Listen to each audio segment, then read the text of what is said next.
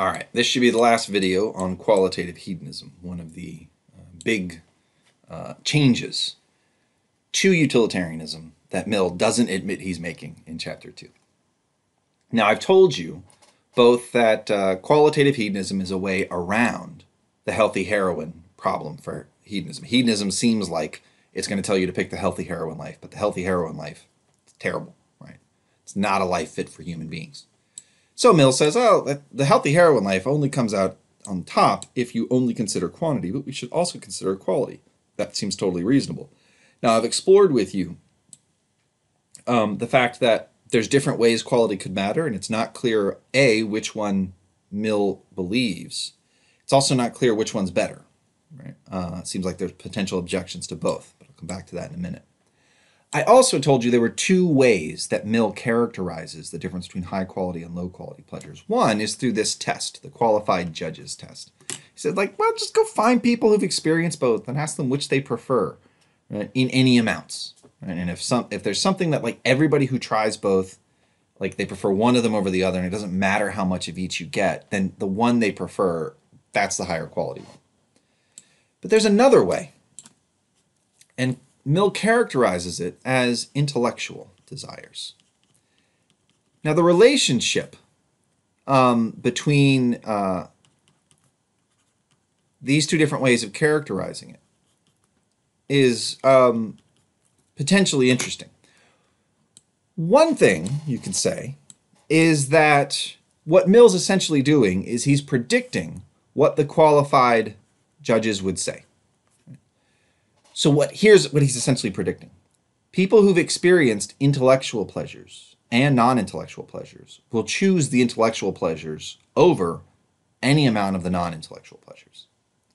So what are the intellectual pleasures? Music, poetry, great books, right? Learning, the truth about the universe. Mill would put scientific learning in there, coming to understand the way things work. Reading a good book of history. What would be the non-intellectual pleasures? Well, and this is going to sound familiar, the kind of things animals do. Because Mill's going to end up making some very Aristotelian sounding points here.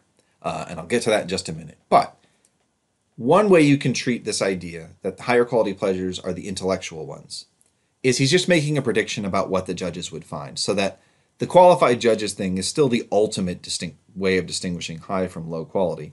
And Mill just says, and I bet when you ask them, they're all going to prefer the intellectual pleasures. This, I think, is actually the way of understanding it that fits best with the text. Unfortunately, it seems really wrong, right? You've probably met people, or if you haven't, you probably one day will meet people who've experienced high intellectual pleasures, but would rather just go get drunk, right? Or would rather go ride roller coasters. Now, not everybody, but some, and Mill says all or almost all qualified judges have to agree for that qualified judges test to make one pleasure higher quality than the other, or to show that one pleasure is higher quality than another. And so as a prediction, this doesn't seem all that good. It seems like it's almost an independent way of figuring out what the high quality pleasures are, especially when you consider the fact that Mill says the proper pleasures for us are the pleasures that are distinctive of us. And by us, he means human beings. He says there are things that human beings are sort of, in a sense, built to do. And the high quality pleasures for us are the pleasures we get from doing those things. Or basically, the exact same argument Aristotle made back when he was talking about the function argument. Remember that Aristotle said the virtuous life, the happy life, is going to be the life in which you fulfill the human function. To have a good human life is to be a good human. To be a good human is to do the things characteristic of humans. And Mill isn't quite saying that. He's not saying the life you lead should be the life where you use the characteristic human capacities. But what he says is very close, because he says there are certain pleasures only human beings can have. And if you're a human being, you ought to prefer those pleasures to the pleasures that any animal could have. So Mill is sort of building in this Aristotelian idea that the proper life for human beings is the distinctively human life. He's building it into hedonism by saying the proper pleasures for a human being are the pleasures that really only a human being can have. Well, what's the difference between us and the other animals? Intellect, right?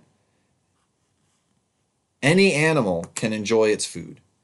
Any animal can, not naturally, but you can get animals high. Right? You can inject them with drugs, and it's going to work the same way for them that it does for us, at least for some of them. Like they do tests on rats where they give them CBD and stuff like that. Right? Animals enjoy sex. Animals enjoy just like laying down in the sunshine, stuff like that. What Mill says, he's got this famous quote, better to be a Socrates dissatisfied than a pig satisfied.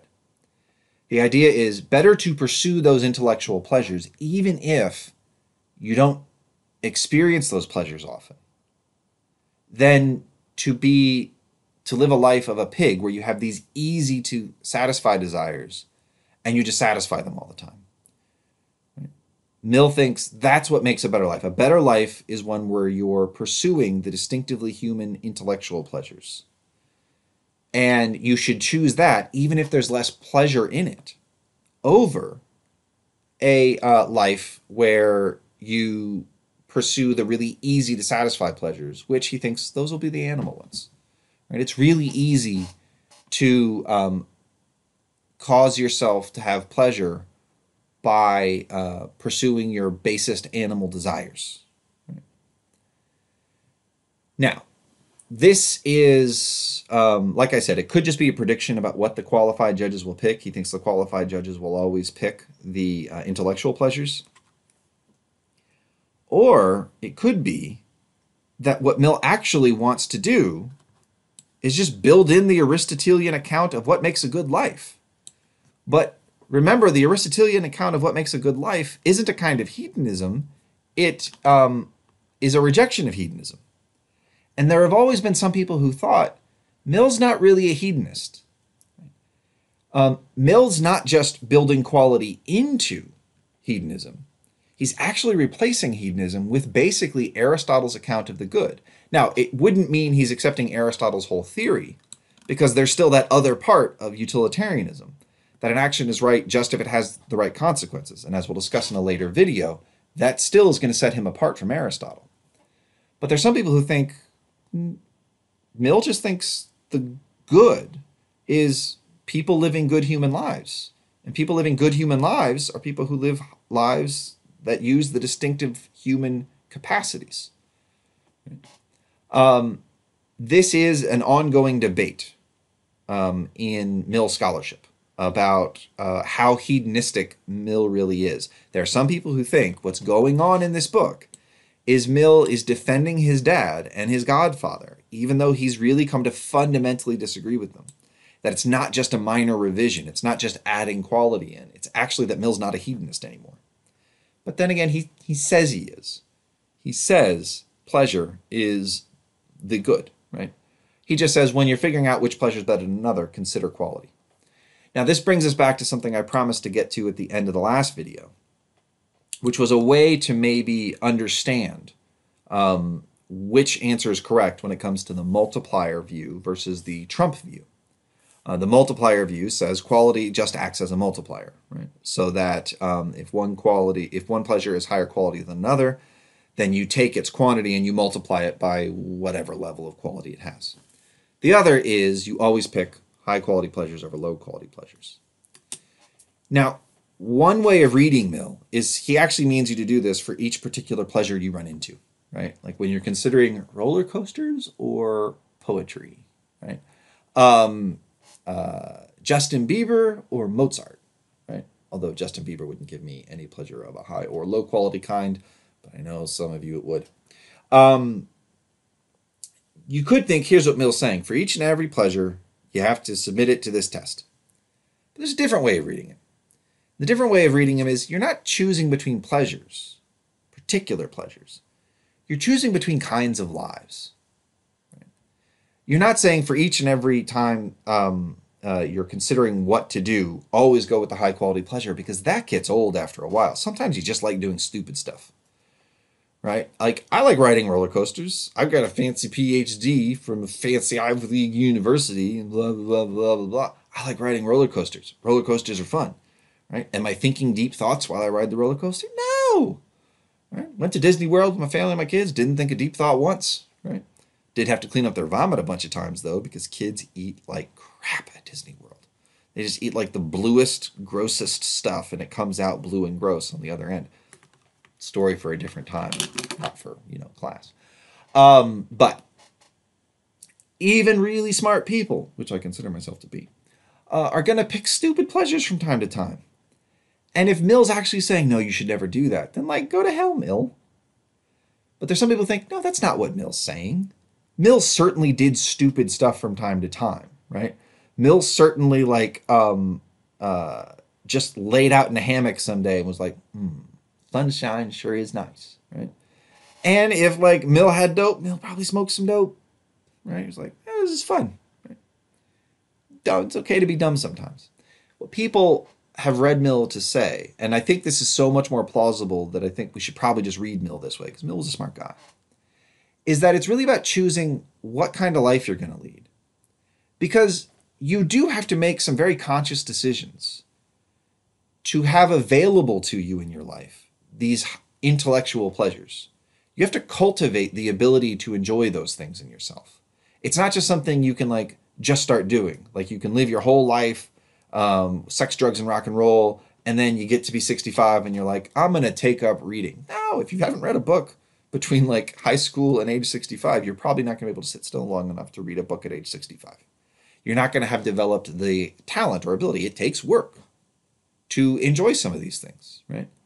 If you've ever had the experience of, for example, classical music.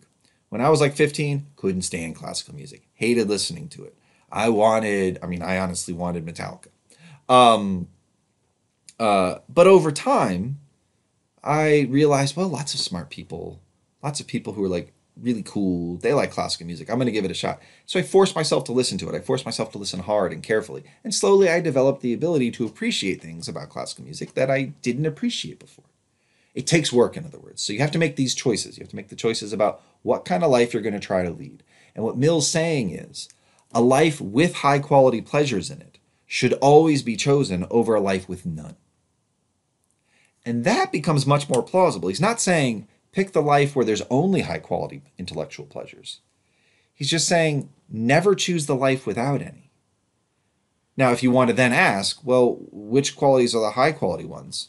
Well, then go back to this test. And now you're saying, if the qualified judges would pick a life with this pleasure in it over a life without it, no matter how much other pleasure you get, then that first pleasure, P2 here, is a high quality pleasure. If you're talking about choosing lives, Mill's qualitative hedonism becomes much more plausible, and it becomes much more plausible that it operates as a trump. And this avoids this whole oyster example, right? Because, by having it be the Trump view. Okay, so there is a plausible view here. There are still questions, has Mill actually abandoned hedonism, but he's too loyal to his family members to actually admit that? And there's also the question, is he talking about comparing individual pleasures, or is he talking about comparing whole lives? I want, though, to come back to the experience machine. What I said about the experience machine is this is kind of a sci-fi example. Let's have something a little more plausible. Then I went to healthy heroin. Healthy heroin example, right, is, and remember the way this works is you can choose between a life where you're hooked up to a heroin drip that doesn't kill you or not. And it seems like hedonism suggests you should hook up to the heroin, but that seems like a really bad idea. That seems like your life is going to suck. You're just not going to know it because you're going to be a drooling, heroin-addled fool. Qualitative hedonism definitely gets around healthy heroin, right? Healthy heroin, no longer a problem with qualitative hedonism. Original hedonism, healthy heroin was a problem. Qualitative hedonism, no matter what way you interpret it, allows you to say, no, don't take the heroin for the rest of your life. But let's go back to the experience machine. Does the experience machine, do you get the right answer to the experience machine question with qualitative hedonism? Well, if you think the right answer is don't hook up to the experience machine, don't spend your life in a bed where you're just tricked into thinking you're doing things. If you think that's the right answer, if you think the right answer is don't hook up to the experience machine, then qualitative hedonism doesn't seem like it's going to help you, because it still says it's the pleasures that are important, and you're experiencing those pleasures. You can experience intellectual pleasures in the experience machine, right? Like the guy who runs the experience machine could just say, I've loaded every book, every symphony ever written. I've loaded like every work of art that's ever been made, right? I've loaded all the knowledge human beings have gathered about every subject into this machine. You can access any of it. In fact, you could experience probably more intellectual pleasures in the experience machine than you could in regular life, because you could select a world, right? A fantasy world where all of your needs are met by like robots. And that frees you up to just spend all your time pursuing intellectual pleasures. So if you think the right answer to the experience machine is don't hook up, don't live a life where you're tricked into thinking you're doing things by some machine. Live a life where you actually try to do them. Live a life where you actually achieve things. Not a life where you're tricked into achieving things. Qualitative hedonism then still won't be the view for you. And here's where it matters. Maybe Mill was ditching hedonism entirely. Because what hedonism says is what's fundamentally the good in the world, what's fundamentally valuable and worthwhile, are experiences in your head. Right? The pleasure is inside you. And that means it can be reproduced by the experience machine. But if it's actually about developing your human capacities, not just developing the ability to have the distinctive human pleasures, but if it's Aristotle's view, well, on Aristotle's view, if you're hooked up to the experience machine, your life sucks, because you're not actually becoming good at the things that human beings are supposed to become good at. Right? You're not actually making decisions about how your life should go that employs reason, which is what Aristotle's view was. So if Mill was actually ditching hedonism entirely, and in place of hedonism putting something like Aristotle's view of what makes for a good human life, then there'd be a way around the experience machine. Or if you take Mill at face value, Mill would have to answer, like where he says pleasure is what's good, Mill would have to answer that the experience machine is the right decision. But at the very least, we can say that Mill is safe from examples like the healthy heroin example. All right, so that's been what Mill has to say, and it took 3 videos to do it, about the hedonism part of classical utilitarianism. He's changing it, he's adding a qualitative aspect to it. Maybe he's going so far as to ditch hedonism entirely. At the end of the day, it doesn't really matter what Mill thought. I mean, we're studying Mill, so it matters to that extent. But if you're actually going to decide for yourself how to live, then what really matters is you can be a kind of utilitarian and ditch hedonism completely. Some people think that's what Mill did. Later utilitarians have done so, or people who called themselves utilitarians anyway. They've ditched hedonism entirely. And I'll talk about that in another video. So after we're done going through what Mill says, I'll have a wrap-up video talking about what utilitarianism sort of did later. But this has been it for talking about hedonism in Mill's utilitarianism.